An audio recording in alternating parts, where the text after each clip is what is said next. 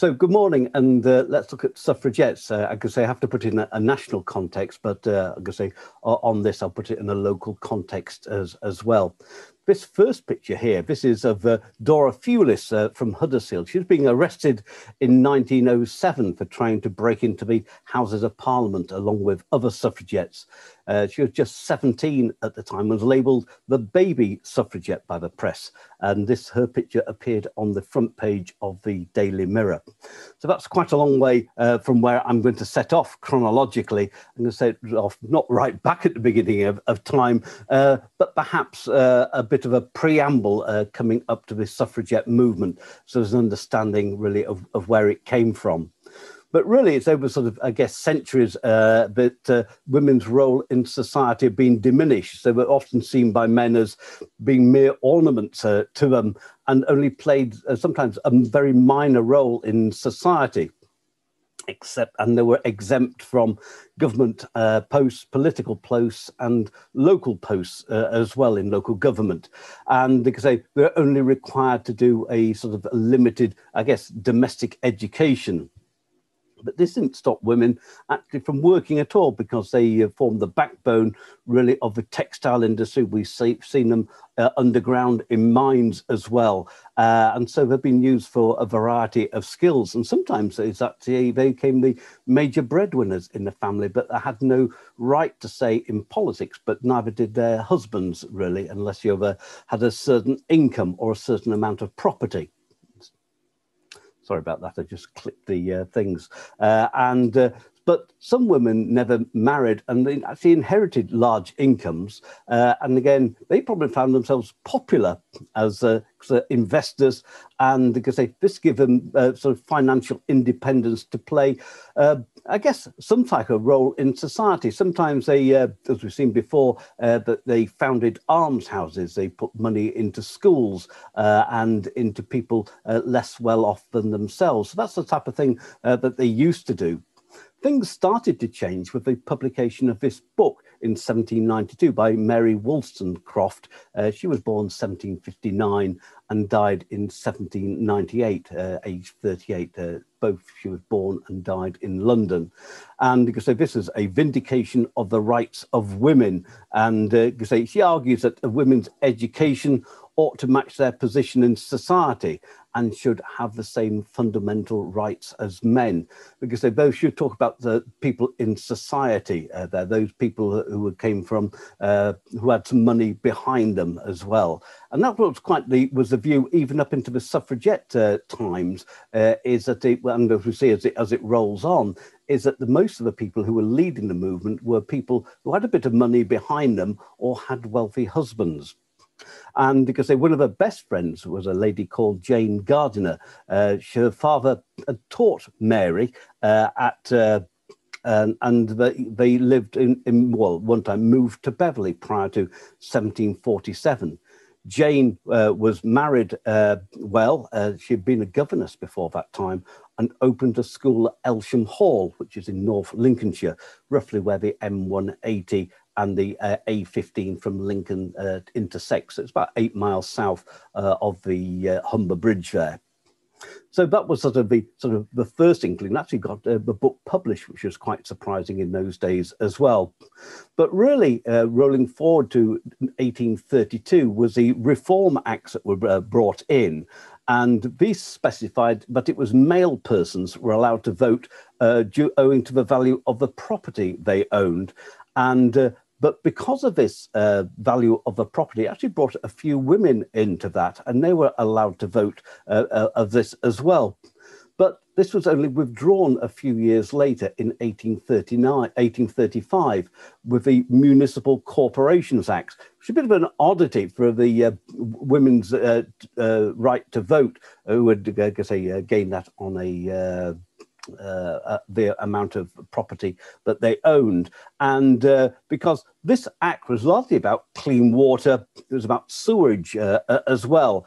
And because this is this establishment of the new sort of local boards and councils, and they were elected by ratepayers. And that was where it came in, is that it specified male ratepayers and excluded females from in there. So all women completely lost the right to vote in 1835. But women straight away started to let their feelings known when they sort of banded with the Chartist demonstrations, which were really men campaigning for the vote and other benefits. They had a charter they put forward, which they called the 6 Points, but in it, it didn't mention women at all.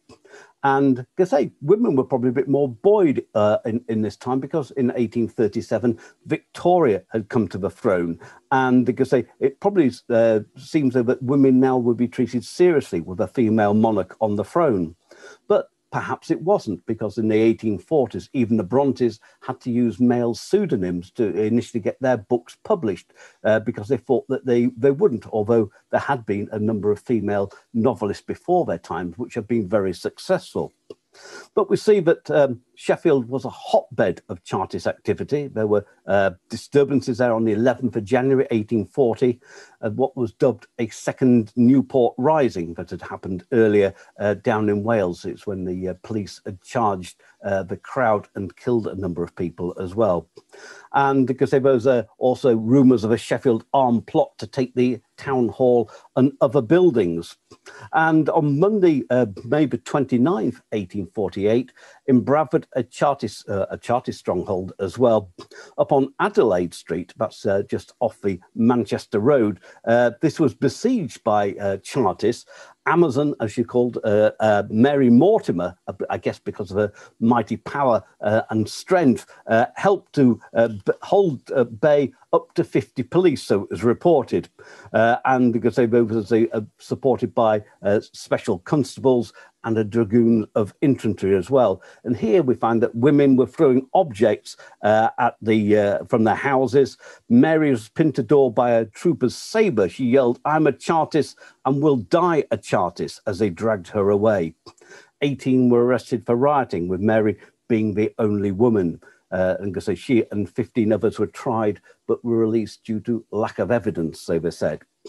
So although there were female Chartists like Mary Mortimer, they were largely sort of supporting the males behind that in order to get male suffrage. Because at this time, really, women didn't have the aspiration to vote themselves. I guess they thought if they could get their menfolk to be able to vote, then that would partially represent them, and maybe in time is that they would get the female vote as well.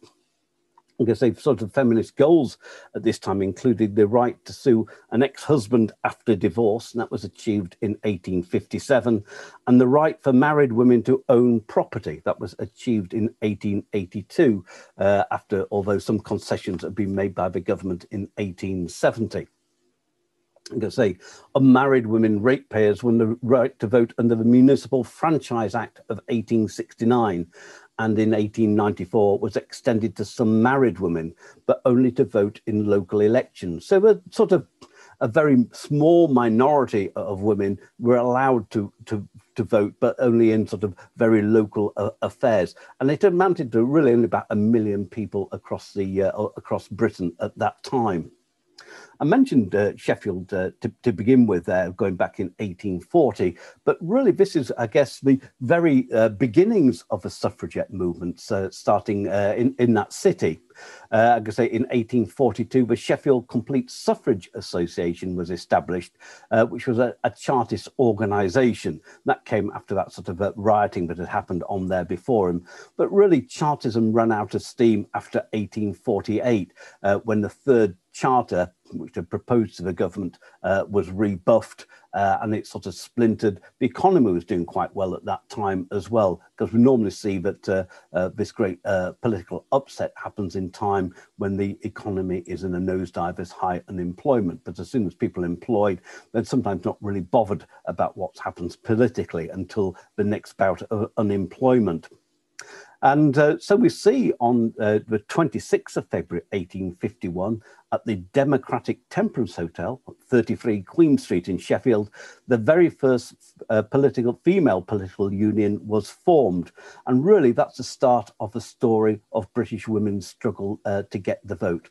That cutting there is the founding of that, published in the Sheffield Star of that time, or what later became the Sheffield Star. The first meeting was addressed to the Women of England, beloved sisters. That was the association's manifesto, was written by its chair. It is a female, this, Abaya Higginbottom, and called on women to shake off our apathy and raise our voices for right and liberty, till justice in all fullness is conceded to us. For what is liberty if the claims of women be disregarded? So one of the first things they did was get a petition up for women's suffrage, and they submitted it to the House of Lords when they persuaded George Howard, the seventh Earl of Carlisle, to take that in. Of course, it is rejected. It's something that will get used to really for the next 50 or 60 years as well. But like I say, it sort of shows that there's a gathering of momentum, especially in the Sheffield, South Yorkshire area, for change to happen. But we'll see that nothing really did happen. But we can see that there is a few women were able to gain sort of public office as well. So really beyond that Sheffield Society, but it was sort of there wasn't a network or an organisation to represent them on a national basis. So this was just really happening down in Sheffield. The first national one was the National Society for Women's Suffrage, or the NSWS. Founded a lot later than the Sheffield Society. This was founded on the 6th of November 1867 by Manchester-born Lydia Becker, and that's her picture over here. And she was born 1827, died in 1890, so she really sort of died before the sort of suffragette movement had really started in the early 20th century. I guess she died at age 63.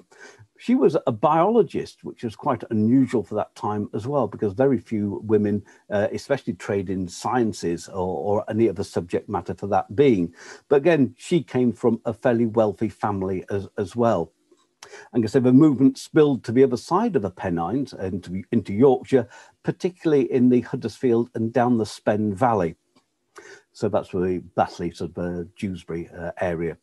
And so one celebrated event was when the widowed shop owner, Lily Maxwell, name appeared on the register of voters in Manchester. It wasn't the first case in which this had happened. Largely it happened because if she was fairly wealthy, the name would have originally been in the book under her husband. Her husband had died, and then her name appeared in there because they had to have a name down for somebody who owned the property. And that's how, really by perchance, is that she came to be allowed the vote. And so Lydia Becker encouraged her to take up the vote as her name was on the returning officer's list. The returning officer looked down the list, and indeed her name was down there, and she was actually allowed to vote. However, when the Education Act, sorry, I missed a bit there. Then a case was made for women to vote by Richard Pankhurst. He was the barrister husband of Emmeline Pankhurst. They married in 1879, but the case was dismissed. Another lady, Alice Scatcherd, born 1842, died 1906, knew Emmeline and Richard Pankhurst and formed the Leeds branch of the National Society for Women's Suffrage that Mrs. Becker had established, and that was in 1889. And then we see prior to that, in 1873, Catherine Buckton became the first woman in Leeds to hold elected office, following that year's school board elections. The school boards were established under the Education Act of 1872. and they were to establish in some districts, if there was a consensus locally, that a school board should manage the schools. So Leeds would have had a large number of schools, but its outer suburbs, such as where we come from in Horsforth, didn't, because it was cheaper not to have a school board established, and it was another layer, I guess, of government, really. So a lot of places didn't have them, but Leeds did have them. And perhaps she was allowed onto this board because mostly women were employed in education, and like I say, they were also allowed to stand for these sort of minor local government posts as well.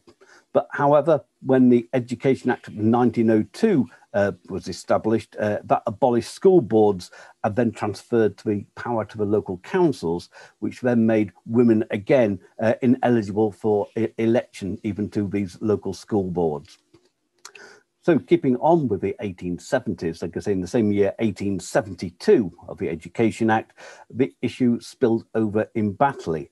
Lydia Becker, again, wrote to Batley Council asking them to support a petition to allow women to vote.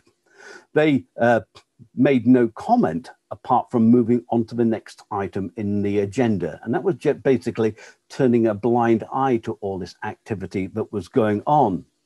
And then agitation started in Batley, 6th of April, 1872. So just a few weeks after this. So we're making really the Spen Valley a hotbed to test the rights of women down there, largely because it's a heavy woolen industry down there. So most of the women would have dominated these mills down there as well. And like I say, a large scale meeting was held down there in the town centre. And Lydia Becker then started to produce a magazine called the Women's Suffrage Journal. That was published from 1870 to 1890. I guess when she was alive. Like I said, she died in 1890. And this was really the only way that sort of local societies could be kept in touch and made people known to one another. Coming further down in the Batley Dewsbury area again, 1875, there was a woolen weavers strike down there, and this was led mostly by women, as they were going to get a 10% wage cut. And in February that year, 9,000 people descended upon Dewsbury town centre to hear Batley-born Anne Ellis to talk about trade unionism. We don't hear of Anne Ellis, although she was one of the main people in the 1870s. But all we know about her is that she died in Bradford Workhouse in 1919. So down in Batley, this led to a public meeting in the town hall on the 29th of February, 1876. The seats were free unless you wanted to reserve one, and then it cost you a shilling. 5p in new money. And like a lot of these meetings, women weren't on the platform. And that was sort of fairly typical right through to the 1890s. There might have been produced maybe the majority of the audience, but they were never allowed really to speak on the platform. These were all the local councillors that Lydia had written to just a few years earlier, where they sort of turned a blind eye to her. But now they find themselves, I guess, in the middle of a political storm down there. And could say that Lydia Becker and Alice Scatcherd both made sure that there are enough women down there to sell it out. Surprisingly, there was no report of what it was said at that meeting at all. Down in Sheffield, the movement was spearheaded by a lady called Jessie Cregan. She was born 1835 and died in 1899. So all these women sort of around dying before the sort of the movement properly started. And almost all the other agitators at this time beyond the Spen Valley were people who had a little bit of money, but not Jessie. This is what writer Henry Hydeman saw. Jessie Cregan was ugly, self-taught, roughly attired and uncouth in her ways. Yet all this was soon overlooked when once the lady began to speak. She came forward, dumped down on the table in front of me an umbrella, a neck wrapper and a shabby old bag. Then she turned round to face the audience. She was greeted with boisterous peals of laughter. No wonder, such a figure of fun you never saw. It was Mrs. Gamp come again in the flesh. Umbrella, corkscrew curls and all. There she stood with a battered bonnet on her straggling grey hair, with a rough shawl pinned over her shoulders. displaying a powerful and strongly marked and somewhat bibulous physiognomy, with a body of portly development as broad as it was long. In 2 minutes, the whole audience was listening intently. Within 5, she had them in fits of laughter, this time not at her, but with her. A little later, tears were in every eye as she told some terribly touching story of domestic suffering, self-sacrifice and misery. So it went on. This ungainly person was producing more effect than all the rest of the speakers put together. She also travelled with her companion, Tiny the dog, and taking the argument to workers at the factory gates and also in the streets. In the summer of 1879, Jessie and Tiny, they arrived at the Temperance Hall in Sheffield. That's the place where that sort of first ladies' union was formed. And according to the Women's Suffrage Journal, she won over more than a few local men with a speech here, including a Mr. Cook, who commented that he never thought about women's suffrage, except that it was a good joke till Miss Cragen came. So that's what was happening in the 1870s. So I guess it was known politically to be two main parties. And unusually, this was one of the reactions to it. And we mentioned them before, the Primrose League that was established in 1883. And actually only came to an end in 2004.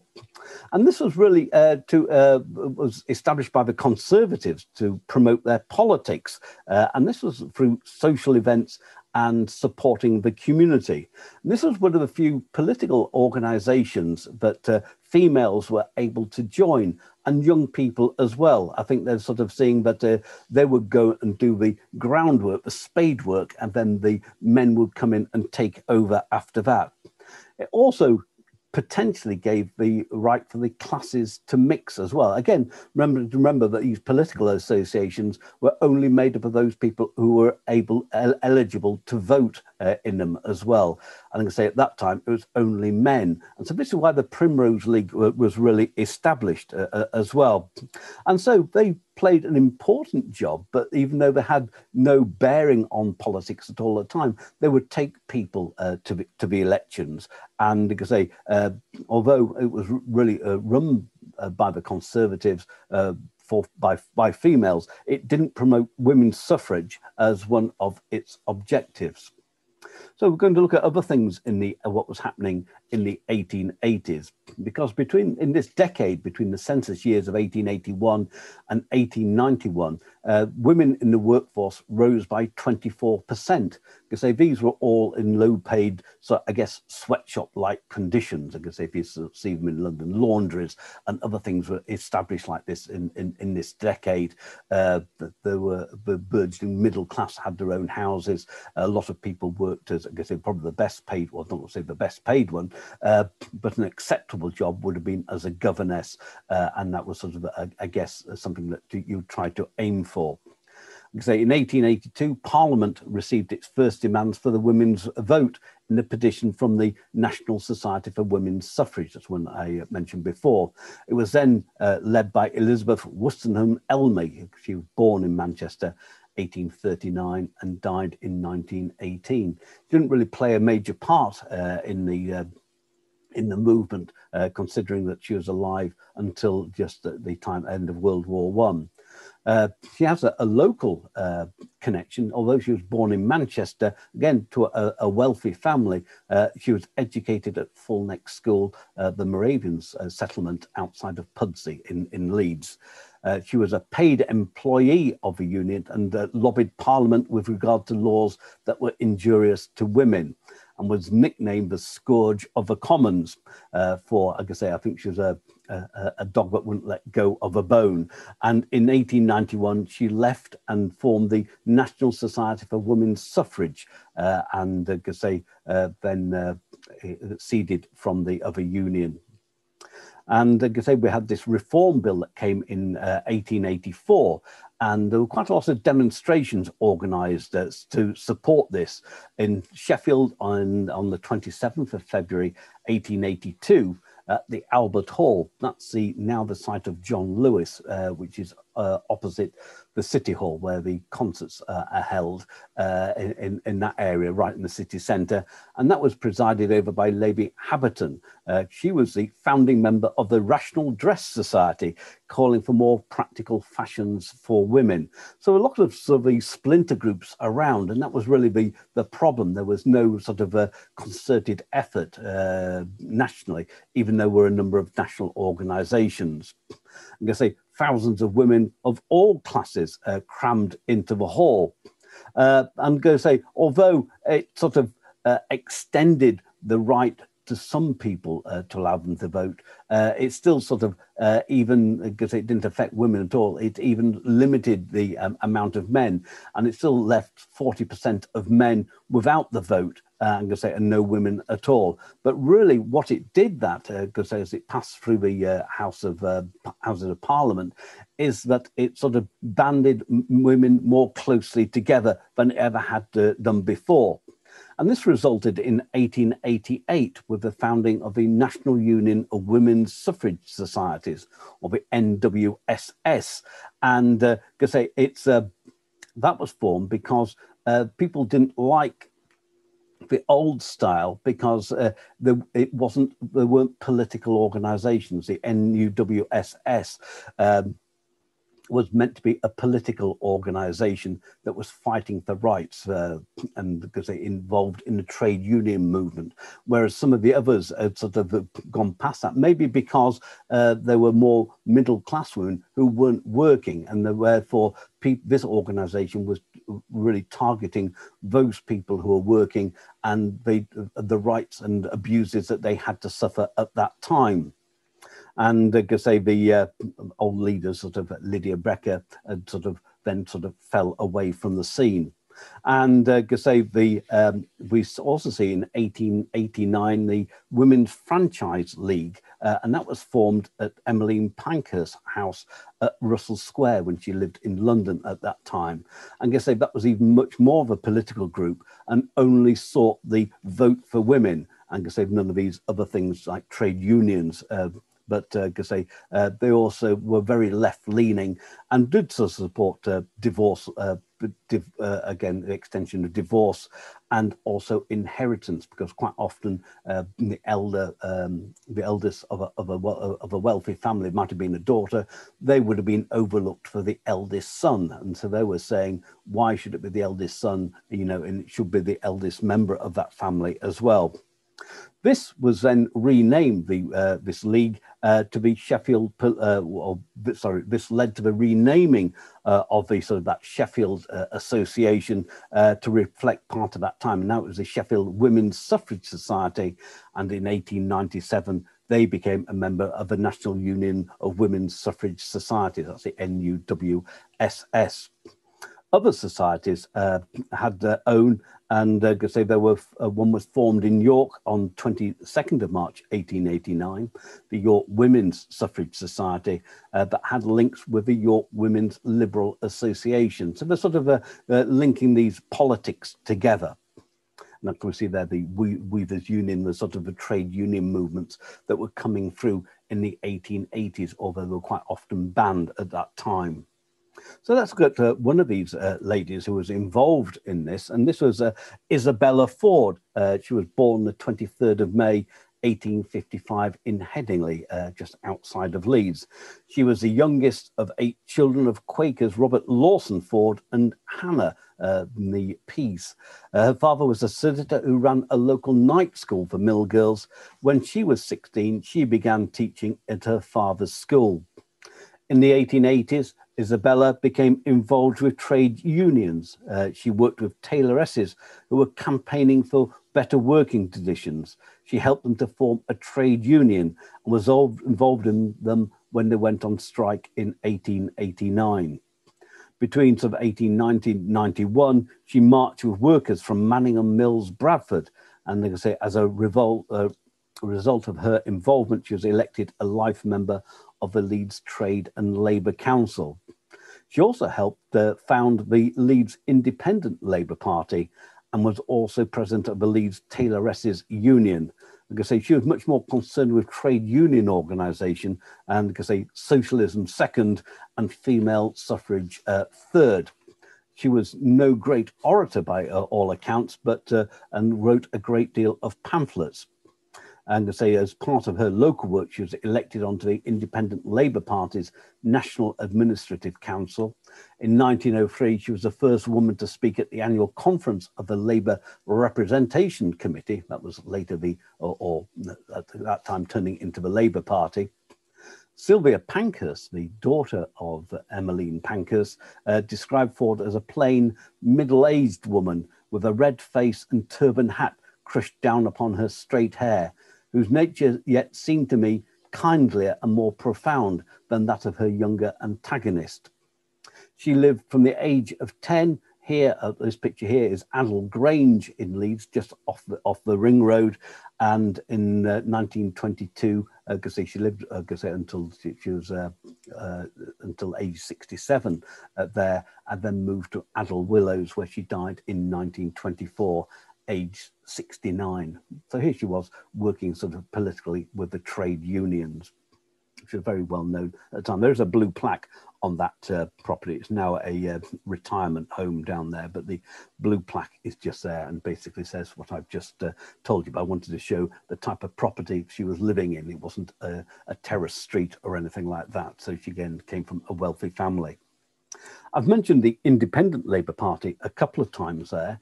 It was formed on the 13th of January 1893, the very first in this country. And this was a result of that strike at Manningham Mills, which I'd just mentioned. The workers had become disillusioned there with the Liberals because they deemed that the Tories or the Conservatives, they were the class of the mill owners, and the Liberals, again, were the class of the rest of the country. Because a lot of those men didn't have the right to vote still, and therefore were looking to agitate for something that would represent them as well. And really that sort of paternal instinct of the mill owners at that time, when we looked at sort of Titus Salt and the Crossley family and other people like that, who built almshouses, they built churches, they built housing for workers and things like that. Really, they'd either died or they'd moved out to the suburbs. They no longer lived with them as well. And the building of the railways allowed them to travel from further afield. And so they became much more remote from their workers at that time. So these workers that sort of broke away were largely those who could vote for the Liberal Party. They weren't why it was set up was for that very reason. They were disillusioned with what they thought that Liberals would represent to them. And that really continues on right through to with Asquith being the Prime Minister as well. This disillusionment with them saying yes, yes, yes. And then finally, when it came to the crunch into acts, bills turned into acts, is that they lacked support. And that's really was really the sort of the coming of the end, really, of the Liberal parties at the beginning of the 20th century.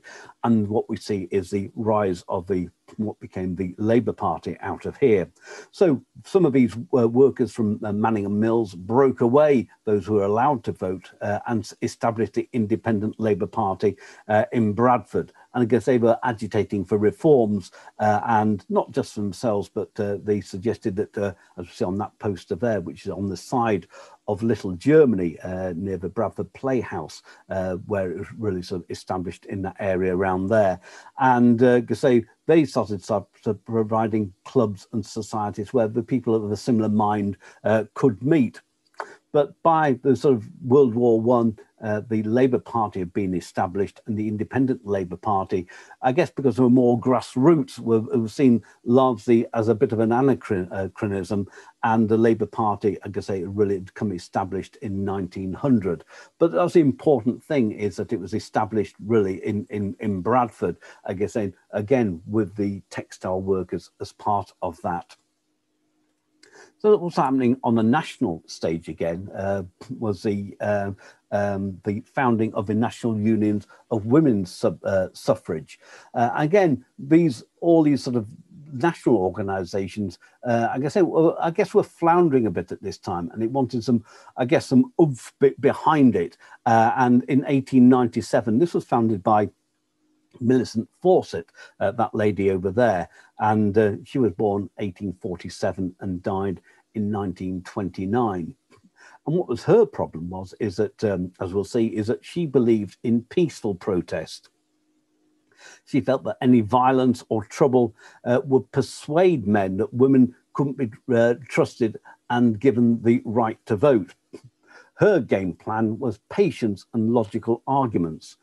She argued that women could hold responsible posts in society, such as those women at that time sitting on school boards. She argued that if Parliament made laws and that women had to obey these laws, then women should be part of the process of making those laws. And she argued that as a woman, she paid the same tax as men, and they should have the same rights as men as well. And that some of those women were also wealthy people as well. They had large manors and estates to run. They employed gardeners, workmen and labourers who could vote. Some of them could, but women couldn't, even though she employed them, regardless of her wealth.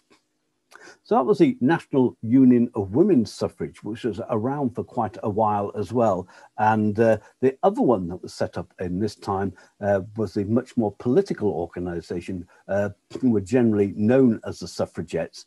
And they were worried. Why this happened is that because Millicent Fawcett's progress was so very, very slow. And some of these women had supported the Independent Labour Party as well. And this sort of led to another splintering as well. But really at the end of the 19th century, we had really two political suffragette parties. There was the National Union of Women's Suffrage, which was that was a peaceful protest, and the much more political, hard-lined one called the WSPU, the Women's Social and Political Union. And this was founded by Emmeline Pankhurst in 1903. She was then aged 45 and involved her daughters Christabel, then aged 23, and Sylvia, then aged 21. In Yorkshire, as we'll find out, is that it was her third daughter that was represented here, the one that sort of later on was bundled off to Australia in 1914 and is very little talked about. But she was the main Pankhurst, as we'll see later on, in Yorkshire. So who were the Pankhursts? Because this is because they made the whole suffragette movement move forward, especially in from 1908 to become increasingly militant, especially from 1910 to the outbreak of World War I. So Emmeline Golden, as she was first known, was born in 1858 because she died in 1928. She was born on Moss Side, so that's a really big, rougher side of Manchester, and still is today, and the eldest daughter of 10 children. Like I say, she had been influenced by her father, who was at the Peterloo Massacre around there as well, again, when people were killed as part of that protest movement around there. And he was also on the local board at Salford, moving from Moss Side to Salford, probably nothing more than half a mile or a mile across this invisible boundary between the two cities. And her mother also bought the Women's Suffrage Journal magazine as well. She met barrister Richard Pankhurst in 1878. That's a chap who had mentioned earlier. And he was a liberal and advocate of women's rights. She was 20 at the time and he was 44. They married the following year. They had 5 children. Christabel, born in 1880, died in 1958. Sylvia, born in 1882, died in 1960. Frank was the first son. He was born 1884, but died in 1888 of diphtheria. Adela, who we'll hear a lot more about, was born in 1885. And the last was Henry, born in 1889. despite coming from Moss Side and moving to Salford, actually came from a rich family. They employed a butler and staff so that Emmeline had time for her campaigning work. They moved to London in early 1889 to be nearer Westminster, the core of the action, but they returned to Manchester in 1893, maybe possibly because they thought they could create bigger waves up in the north than down in London, where they really couldn't make a name for themselves, perhaps. I could say things were happening up here, like the founding of the Independent Labour Party as well. She was elected a Poor Law Guardian for Chorlton on Medlock, which is again adjacent to Salford, and was then able to see the conditions inside a workhouse. I guess that's probably why she wanted to be elected to one of these smaller boards that are around. She said, "I found that there were pregnant women in that workhouse, scrubbing floors, doing the hardest kind of work, almost until their babies came into the world. Of course, the babies are very badly protected. These poor, unprotected mothers and their babies, I am sure, were potent factors in my education as a militant." So that's how it came about.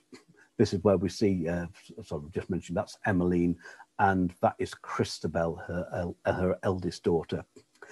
Unfortunately, in 1898, Richard died of a gastric ulcer, whilst Emmeline had to, whilst she was actually away, she'd taken Christabel to Switzerland as she'd been unwell, and unusually read about Richard's death in a newspaper on her way back.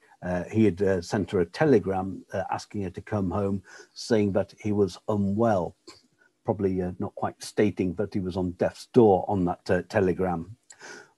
So with the loss of income, and maybe to get another further insight to the working conditions of female. And that's the problem really about sort of the Pankhurst and these other people, is that they never really worked as such. They didn't work in mills or anything like that. So they didn't know a great deal about the conditions and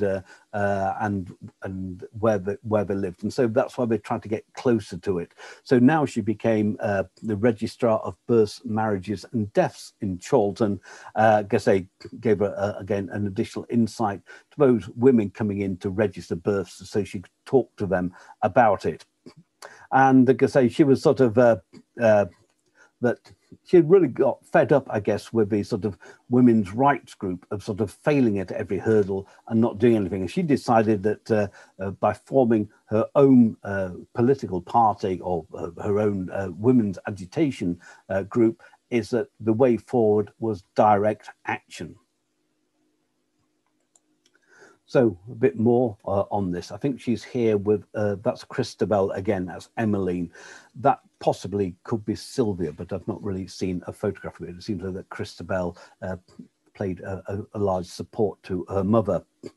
And so these women wanted to have the right to vote, but they weren't prepared to wait. And on 10th of October 1903, she formed the Women's Social and Political Union. This is a group that largely became known as the Suffragettes, and they say it sort of encompasses all sort of groups that were around at the time, even the less radical ones as well. And they wanted direct action to get what they wanted. So to agitate more, the three of them travelled the length and breadth of the country to stir things up. In 1905, Emmeline rolled up at the Hunslet Mechanics Institute. It's no longer there. It was demolished and replaced with the very bright red public library, which was built, I think, 1906 or something like that. And inspired several young Leeds women to join that as well, including Louise Swales, who went on to lead a lifelong of campaigning in the north.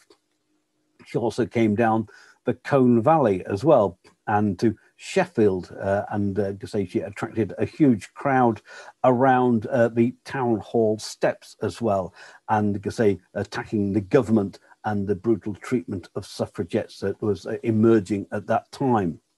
But it was Emmeline's other daughter, Adela, because in 1905, she was aged 20, who was organiser of the Women's Social and Political Union in Yorkshire. Indeed, she moved from Manchester, or Salford, to live in Sheffield on Marlborough Road in the leafy suburb of Broom Hill, which it still is today.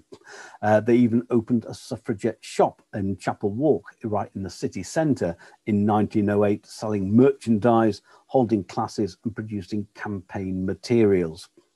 She too stood in the steps of her mother on the town hall after attempting to storm the Cutler's Feast. From here, she spoke of the inequalities of society's wrongs against women before rioting broke out between the police and the 900-strong crowd. The rioting was usually the result of men infiltrating these meetings or rallies. Not so they weren't allowed to go to them, because many men supported women's rights, but there's also that unruly element that, and like I say, even amongst other females as well, who didn't support the suffragette movement. They didn't really, I guess, want the vote. They weren't interested, they weren't bothered in it as well. And these were really sort of men who came in here perhaps to create upset. They would stone throw, they would shout during speeches and generally try to annoy the crowd. Other WSPU groups opened in Halifax in January 1907. That was founded by a Mary Gawthorpe. She was born in 1881 in Leeds and died in New York in 1973. She was living in Bramley, Leeds, for some time between 1905 to 1907, and went on to help establish 17 of these local WSPU groups. She was dubbed a merry militant saint, and indeed in October the year before, she had been arrested at the House of Commons and imprisoned in Holloway for 2 months. She was also at the centre of demonstrations in 1907, and again in a riot on polling day in Southport in 1910. She was also co-editor of a magazine called The Free Woman, and who published articles on sexuality, morality and marriage, and urged tolerance of male homosexuality. So she was a truly liberated lady, and she emigrated to New York in 1916 and never returned. Like I say, a lot of these leaders actually did leave at the start of World War I to different places. And we'll see largely Australia many went to. And so we'll see that with the WSPU, people thought they were being too militant. And so some members broke away in 1907 to form the Women's Freedom League, including a lady called Edith Howe Martin. She was born in London in 1875 and died in Sydney, Australia in 1954. She was one of the first suffragettes to be arrested in October 1906 when she broke into the lobby of the House of Commons and got a 2 months prison sentence. In September 1907, she, along with others, resigned from the WSPU because of the dominance of Mrs. Pankhurst, and they wanted non-violent illegal acts. And she came up to York to convince the York meeting of the former York Women's Suffrage Society, now part of the WSPU, to join the Women's Freedom League. Although Edith resigned in 1912, largely because the WFL found it is that membership was dying off. They had made few inroads and that they were overshadowed by the WSPU as well, the suffragettes. And that's what really happened to a lot of these, is that it was the suffragettes that took the headlines. It was the suffragettes that were leading action from the front and were getting noticed, and which then, I guess, they tarred every other organisation with the same brush as being of direct action into these things. So, but the suffragette movement actually in 1903 set off relatively peaceful, and it was the 1905 that the organisation created a stir when Christabel Pankhurst and Annie Kenney interrupted a political meeting in Manchester to ask two Liberal politicians, that's Winston Churchill and Sir Edward Grey, if they believe women should have the right to vote. neither man replied. As a result, the two women got out a banner which had on it "Votes for Women" and shouted at the two politicians to answer their questions. Because such things never happened in these political meetings. People sat down and were quiet and listened to speakers. And again, there's still, I think that happens today when we see sometimes political rallies or speeches being interrupted by people because it's not considered polite to do so. That was probably the only way that they could get here. They were thrown out of the meeting and arrested for causing an obstruction and a technical assault on a police officer. But it wasn't easy because they'd been called a suffragette. Hannah Mitchell, I want to remember this, of the political union said, "No cause can be won between dinner and tea, and most of us who were married had to work with one hand tied behind us." And I say most of these organisers were either middle class or upper class, as many of their families supported them as well. But they really had little to lose, unlike the working class women, who were often the main breadwinners in the family. They could lose their jobs. They still had their children to look after, homes to run, and I guess men to look after as well. And also they couldn't really afford to lose the respectability that happened in those days when they lived on a street and everybody knew each other's business as well. And they found that if they were part of this got arrested, then it wasn't really the risk of being imprisoned and really losing the whole of their lives around it. So it was really, if there were suffragettes, it was really a clandestine thing that they would do, either in work or between work and home. So we'll look at another lady here called Mary Gawthorpe. She was born in Leeds, in Melville Street in Meanwood, just off the city centre. She went on to become a teacher until 1906, when she became a full-time paid organiser for the WSPU in Leeds when the branch had opened there. You can say this time she was living in Bramley until 1907. That's where the plaque is on the wall in Bramley on the house that she lived in. She is a terrace street adjacent to the park. So it still stands there as well on the 9 Worrells Mount where she lived. She came into the suffragette movement via the Leeds Art Club. That was in the Leeds city centre. And they also, the Fabian Society, that's a sort of democratic socialism via peaceful means met, and the Theosophic Society, that was founded in 1875 to discuss worldwide religious philosophies. And it was really the mixing of the ideas, which he said brought a new art reality into consciousness. Quite something to say at that time, and even now, who knows what it means. But I guess it was mixing of the art world and politics together that set her off on the course of becoming a suffragette. You can see she was an effective public speaker, came involved in the trade unions, was also a member of the Independent Labour Party. Because after meeting Christabel Pankhurst, she was quickly appointed as a national organiser for the WSPU and campaigned in Wales. Oddly, coming from Leeds, that she could speak fluent Welsh, so who knows where she got that from. She established the WSPU office in Leicester. Like I say, she too was imprisoned in October 1906, again, part of those protesters outside of the Houses of Parliament, but got off when a violent scrum, I guess, between police, sometimes men and women. And like I say, she said she was badly knocked about and could not appear in court. So I guess she might have been arrested. I'll just finish on this last one here for today, and this was really the sort of the one of the larger rallies that was held here. Because in the this took place up on Shipley Glen, right above Salt's Mill at Saltaire.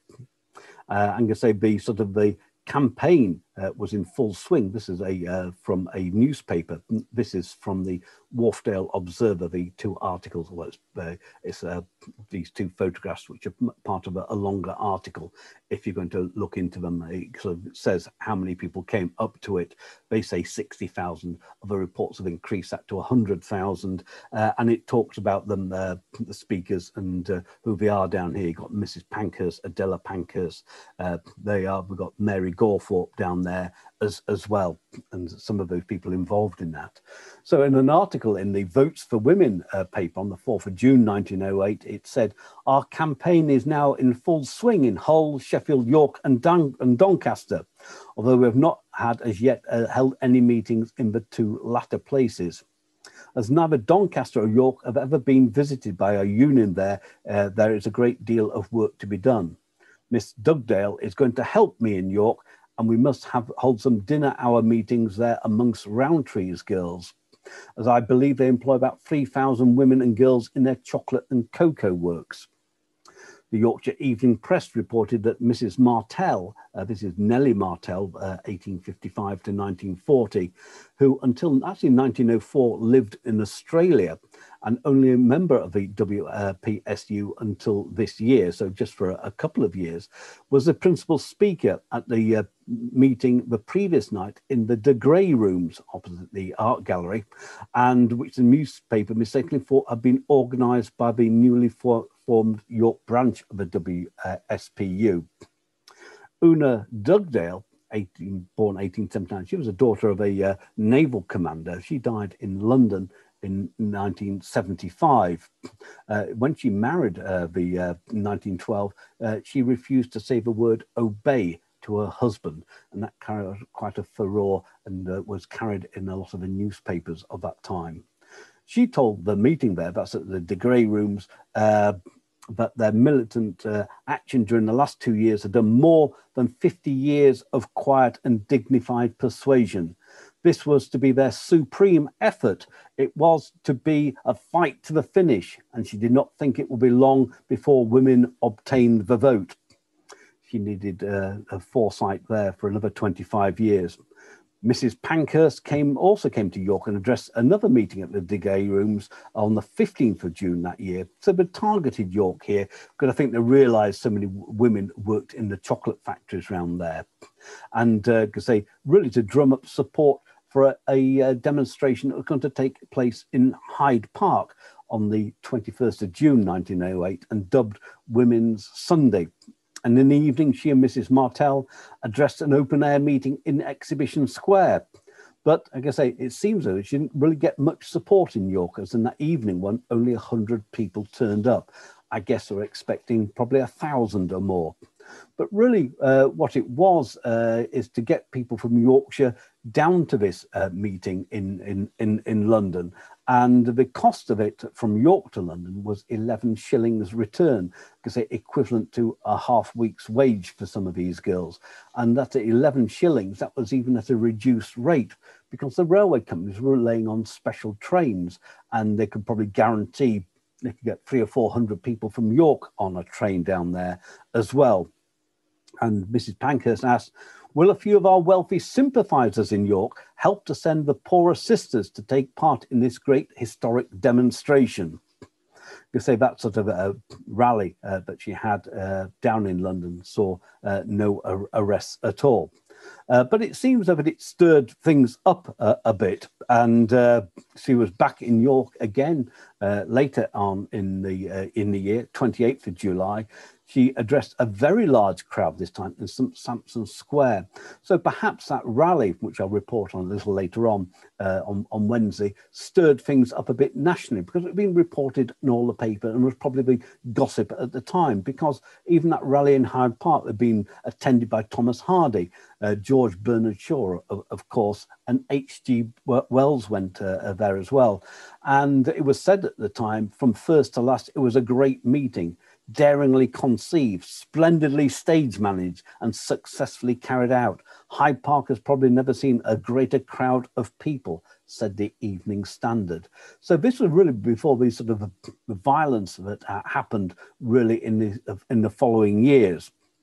And so that a lot more people came to hear her in York as well, and they were sort of signing petitions at this time as well, and trying to get sort of MPs on the side to take these petitions into the Houses of Parliament. But they were always rebuffed. Nothing ever came of these petitions, and they found, Miss Pankhurst said, there was no alternative but to adopt militant tactics.